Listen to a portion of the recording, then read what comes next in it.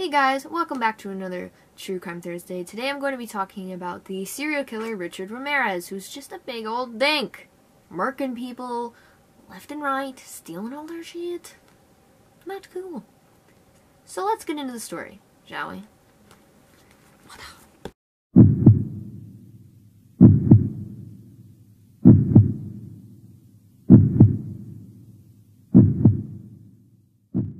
Richard Ramirez was born in El Paso, Texas on February 29th, 1960, the youngest of Julian and Mercedes Ramirez's 5 children.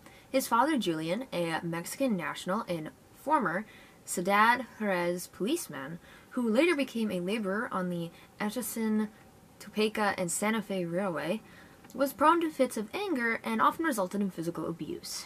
As a 12-year-old, Richard, or Richie, as he was known by his family, was strongly influenced by his older cousin Miguel, a decorated Green Beret combat veteran who often boasted of his gruesome exploits and abuses during the Vietnam War. He shared Polaroid photos of his victims, including Vietnamese women that he raped. In some of the photos, Mike posed with the severed head of a woman he abused. Why? Richard, who had begun smoking marijuana at the age of 10, bonded with Mike over joints and gory war stories. Mike taught his young cousin some of his military skills, such as killing with stealth. Richard was present on May 4th, 1973, when his cousin Mike fatally shot his wife, Jessica, in the face with a .38 caliber revolver during a domestic argument. After the shooting, Richard became sullen and withdrawn from his family and peers. Later that year, Richard moved in with his older sister Ruth and her husband Roberto, an obsessive peeping Tom, who took Richie along in his nocturnal exploits. God, he just can't get away from the terrible influences, can he? Ramirez also began using LSD and cultivated an interest in Satanism. Mike was found not guilty of Jesse's murder by reason of insanity and was released in 1977, after 4 years of incarceration at the Texas State Mental Hospital. His influence over Ramirez continued. The adolescent Ramirez began to meld his burgeoning sexual fantasies with violence, including forced bondage and rape. While still in school, he took a job at the local Holiday Inn where he used his passkey to rob sleeping patrons. His employment ended abruptly after he attempted to rape a woman in her hotel room before her husband came back. Although the husband beat Ramirez senseless at the scene, criminal charges were dropped when the couple did not want to return for the trial. They're like, we're just not going to come back, dude. Ramirez dropped out of Jefferson High School in the 9th grade. At the age of 22, he moved to California where he settled permanently. This is when everything goes downhill. On April 10th, 1984, Ramirez murdered a 9-year-old Chinese-American, Mei Liang, in the basement of the hotel where he was living, in the Tenderloin district of San Francisco. He raped and beat the girl before stabbing her to death and hanging her body from a pipe. This, Ramirez's first known killing, was not identified as being connected to the subsequent crime spree until 2009, when Ramirez's DNA was matched to a sample obtained at the crime scene. On June 28, 1984, 79-year-old Jenny Vincao was found brutally murdered in her apartment in Glasgow Park, Los Angeles. She had been stabbed repeatedly while asleep in her bed, and her throat slashed so deep she was nearly decapitated. Oh, wow, dude. Seriously, you just suck. On March 17, 1985, Ramirez attacked 22-year-old Maria Hernandez outside her home in Rosemead, California, shooting her in the face with a .22 caliber handgun after she pulled into her garage. She survived when the bullet ricocheted off the keys she held in her hand as she lifted them to protect herself. Inside the home, her roommate, Dale Yoshi Okazaki, aged 34, heard the gunshot and ducked behind a counter when she saw Ramirez enter the kitchen. When she raised her head, he shot her once in the forehead, killing her instantly. Within the hour of the Rosemead home invasion, Ramirez pulled 30-year-old Tsai Lian Veronica Yu out of her car in Monterey Park, shot her twice with a .22 caliber handgun, and fled. She was pronounced dead upon arrival at the hospital. The 2 murders, an attempted third, in a single day attracted extensive coverage from news media, who dubbed the attacker, described as curly-haired with bulging eyes and wide-spaced rotting teeth, the walk-in killer and the Valley Intruder. Dude, don't give killers names. I mean, yeah, does it sound cool? Yeah. But honestly, you're just egging them on because they're like, oh shit, people think I'm cool. But in reality, no, one thinks you're cool. On March 27th, 1985, Ramirez entered a home and he burglarized a year earlier. So you're just going back for a second time, you dick. Just outside of Whittier, California. At approximately 2 a.m., he killed the sleeping Vincent Charles Zazzara, age 64, with a gunshot to his head from a .22 caliber handgun.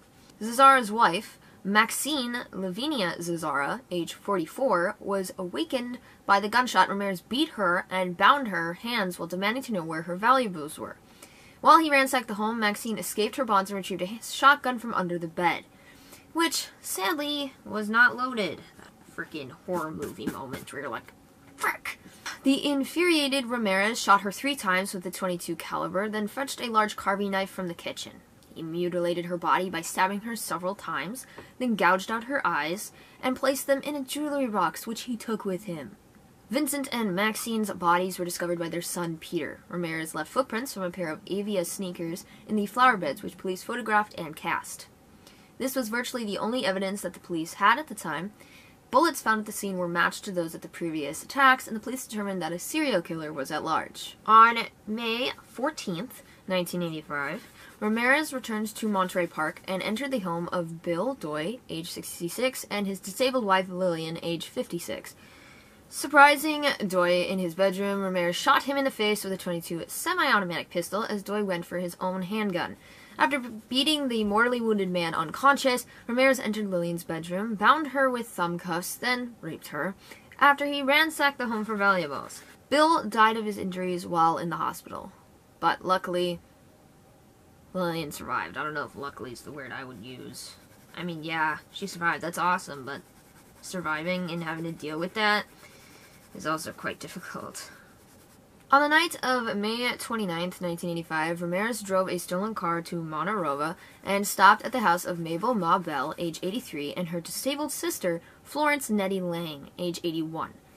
Finding a hammer in the kitchen, he bludgeoned and bound Lang in her bedroom, then bound and bludgeoned Bell before using an electrical cord to shock the woman. After raping Lang, he used Bell's lipstick to draw the satanic pentagram symbol on her thigh as well as on the walls of both bedrooms. The women were found 2 days later alive but comatose. Bell later died of her injuries. The next day, Ramirez drove the same car to Burbank, California, and sneaked into the home of Carol Kyle, age 42. At gunpoint, he bound Kyle and her 11-year-old son with handcuffs, then ransacked the house. He released Kyle to direct him to where the family's valuables were. He then raped her repeatedly, like a dick. Ramirez also repeatedly ordered her not to look at him, telling her at one point that he would cut her eyes out. He fled the scene after retrieving the child from the closet and binding the two together with handcuffs. On the night of July 2nd, 1985, he drove a stolen car to Arcadia and randomly selected the house of Mary Louise Cannon, aged 75, a widowed grandmother. After quietly entering Canning's home, he found her asleep in her bedroom. He bludgeoned her into unconsciousness with a lamp, then repeatedly stabbed her using a 10-inch butcher knife from her kitchen. On July 5th, 1985, Ramirez broke into a home in Sierra Madre and bludgeoned 16-year-old Whitney Bennett with a tire iron as she slept in her bedroom. After searching in vain for a knife in the kitchen, Ramirez attempted to strangle the girl with a telephone cord. He stated that he was startled to see electrical sparks emanate from the cord, and when his victim began to breathe, he fled the house, believing that Jesus Christ had intervened and saved her. Bennett survived the savage beating, although 478 stitches were put into her head. Jesus Christ. On July 7th, 1985, Ramirez burglarized the home of Joyce Lucille Nelson, age 61, in Monterey Park. Finding her asleep on her living room couch, he beat her to death by using his fists and kicking her in the head. A shoe print from an Avia sneaker was imprinted on her face. That's how hard he kicked her. Imprinted his shoe on her face. After cruising 2 other neighborhoods, he returned to Monterey Park and chose the home of Sophie Dickman, age 63. Ramirez handcuffed and assaulted Dickman at gunpoint, attempted to rape her, and stole her jewelry. When she swore to him that he had taken everything of value, he told her to swear on Satan. On July 20th, 1985, Ramirez purchased a machete before driving a stolen Toyota to Glendale, California. He chose the home of Layla Needing, age 66, and her husband Maxon, age 68. He burst into the sleeping couple's bedroom and hacked them with the machete, then killed them with shots to the head with his .22 caliber handgun. He further mutilated their bodies with the machete before robbing the house of valuables. After quickly fencing the stolen items from the Needing residence, Ramirez drove to Sun Valley. At approximately 4:15 a.m., he broke into the home of the Konovic family. He shot the sleeping Sharon Konovic in the head with a .25 caliber handgun, killing him instantly. Then, repeatedly raped and beat some kid. He bound the couple's terrified 8-year-old son while dragging some kid around the house to reveal the location of any valuables, which he stole. During the assault, he demanded that she swear to Satan that she was not hiding any money from him. On August 6, 1985, Ramirez drove to Northridge and broke into the home of Chris and Virginia Peterson. He crept into the bedroom, startled Virginia, age 27, and shot her in the face with a .25 caliber semi-automatic handgun. He then shot Chris in the neck and attempted to flee. Chris fought back while avoiding being hit by 2 more shots during the struggle before Ramirez managed to escape. The couple survived their injuries. On August 8, 1985, Ramirez drove a stolen car, loves to do that, to Diamond Bar, California, and chose the home of Sakina Abawath, age 27, and her husband, Elias Abawath, age 31. Sometime after 2:30 a.m., he entered the house and went into the master bedroom. He instantly killed the sleeping Elias with a shot to the head.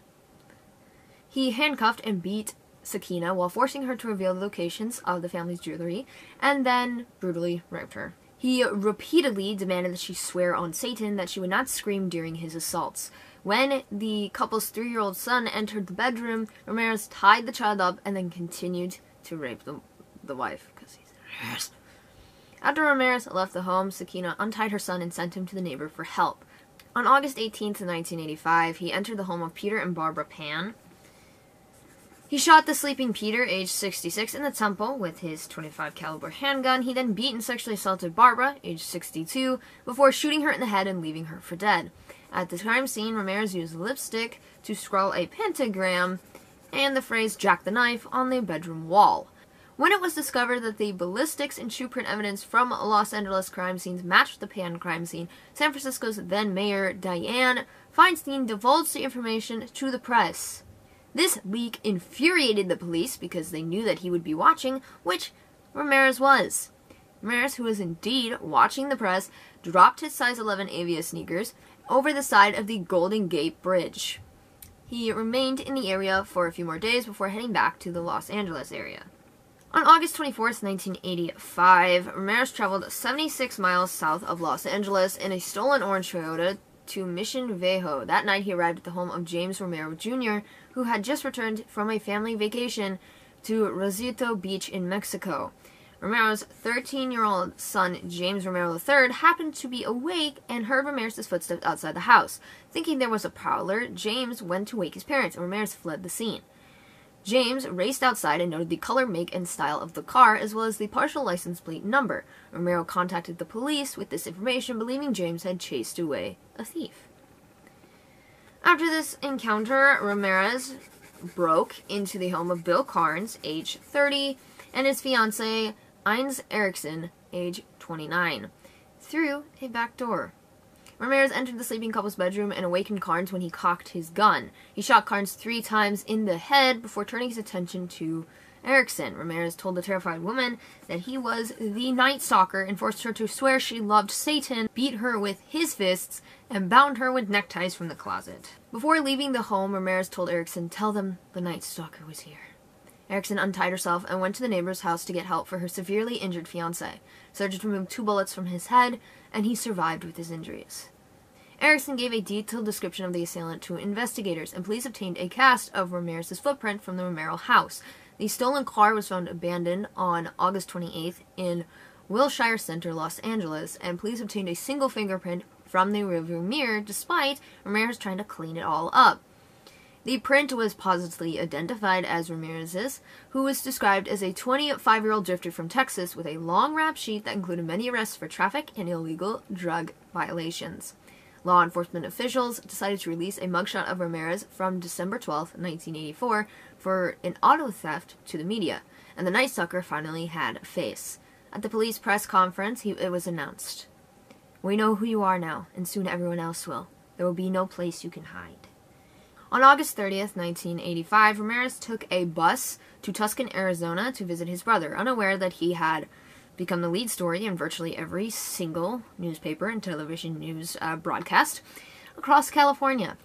After failing to meet his brother, he returned to Los Angeles early on the morning of August 31st. He walked past police officers who were staking out the bus terminal in hopes of catching the killer should he attempt to flee, and into a convenience store in East Los Angeles. After noticing a group of elderly Mexican women fearfully identifying him as El Matador, the killer, Ramirez saw his face on the front pages on the newspaper rack and fled the store in a panic. After running across the Santa Ana freeway, he attempted to carjack a woman but was chased away by bystanders who pursued him. After hopping over several fences and attempting 2 more carjackings, he was eventually subdued by a group of residents, one of whom had struck him over the head with a metal bar in the pursuit. Deserve that bitch. The group held Ramirez down and relentlessly beat him until the police arrived. Jury selection for the trial began on July 22nd, 1988. At the first court appearance, Ramirez raised a hand with a pentagram drawn on it and yelled, "Hail Satan." On August 3rd, 1988, the Los Angeles Times reported that some jail employees overheard Ramirez planning to shoot the prosecutor with a gun, which Ramirez intended to sneak in. Consequently, a metal detector was installed outside, and extensive searches were conducted before people entering.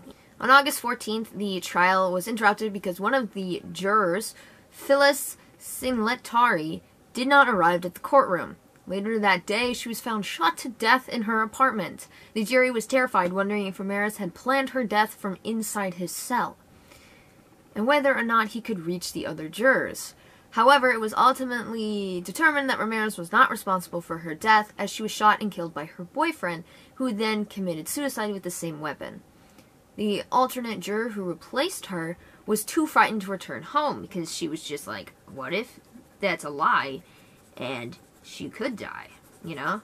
I mean, I understand it. I mean, yeah, it could have been a boyfriend, but it doesn't mean that Ramirez couldn't have planned the whole thing. On September 20th, 1989, Ramirez was convicted of all charges: 13 counts of murder, 5 attempted murders, 11 sexual assaults, and 14 burglaries. During the penalty phase of the trial on November 7th, 1989, he was sentenced to die in California's gas chamber. He stated to reporters after the death sentence, "Big deal. Death always went with the territory. See you in Disneyland." The trial cost $1.8 million, which in today's money is $3.7 million. Psychiatrist Michael H. Stone describes Ramirez as a made psychopath, as opposed to a born psychopath. He says that Ramirez's schizophrenic personality disorder contributed to his indifference to the suffering of his victims and his untreatability. Stone also stated that Ramirez was knocked unconscious and almost died on multiple occasions before he was even 6 years old, and as a result later developed temporal lobe epilepsy, aggressivity, and hypersexuality. Ramirez died of complications secondary to B-cell lymphoma at the Marin General Hospital in Green Bay, California on June 7, 2013. He had been affected by chronic substance abuse and chronic hepatitis C viral infection as well. At age 53, he had been on death row for more than 23 years. By some estimates, he would have been in his early 70s before execution was carried out due to California's lengthy appeals process. To conclude, I hate this man. This man sucks. Sometimes he would just randomly go in a house. You're like, no, I'm gonna do? I'm gonna go into this old person's house, steal all their shit, rape the woman, kill the guy, maybe just kill them both. Usually kill them both. And it's like, he didn't have to do that. I know he had a terrible childhood. I mean, his dad sucked. He was just surrounded by terrible influences. You know, Peeping Tom, a guy who described his murder exploits, an abusive father. You got all those figures in your life, plus mental conditions. Like, you're not going to be doing very well. Alright? They had a big cause to the way he turned out. What also pisses me off is that he didn't even get... He got the death penalty, but didn't get killed by the death penalty. Seriously? He was on there for 23 years. And died from other complications.